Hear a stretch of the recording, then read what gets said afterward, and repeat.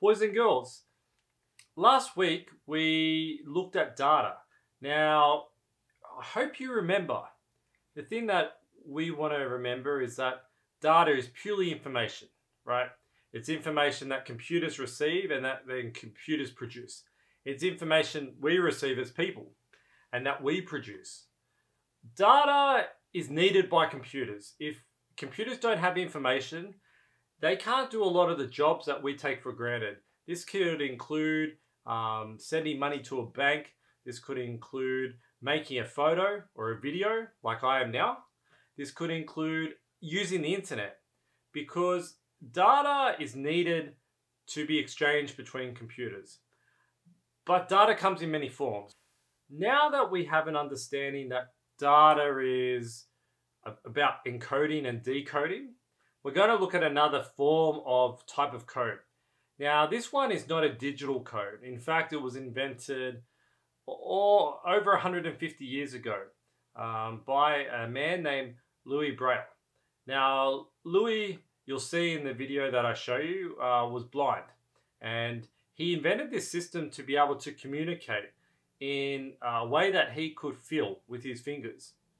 Now, this is another form of data, like our data with binary numbers. And if you remember that, computers all learn and they all function off the binary number system, having a 1 and also then a 0. So the difference between Braille is not that much, to be honest. It's just what I would say, not a digital version of the binary system. So if you imagine Braille, you have dots and a series of dots on the paper. Actually, I'll get you to watch this video first, and then after the video, I'll explain exactly what they were trying to say and how this relates to computers. All right, check the video out, and I'll come back to you real soon.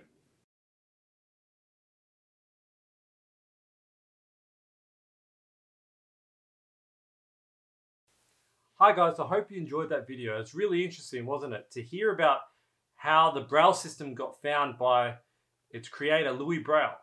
Now, the Braille system uses something very similar to the binary number system, which is on and off. How does this work? Well, if you think of it, the Braille system has little dots up here. In fact, just have a look, and you can see from those different alphabets that the Braille system uses raised pieces of paper, very, very, very small. And it makes them so that when you put your finger on the sheet, you can actually really feel those little dots. That's how you can make the cell. So for example, if I just push this key right here on its own, that would be the top left-hand corner of the cell, of the 6, right? These two together are the top 2 in the left side of the cell. These 3 form the entire left side. For example, if I do just 1, that's A. That up in the top left corner, that means A. Keys 1 and 2 will make a B. 1 and 4 will make a C. And so on and so forth. Then it's just on and on it goes. Now each dot is in a pattern, and that pattern can form your letters. It can form numbers. It can form symbols. And that's how blind people can read, using the Braille system. Now this is the same idea as our binary system, and as well how computers use data, in that there is an on position and there's an off position. I want you to have a think, what do you think the off position is for Braille?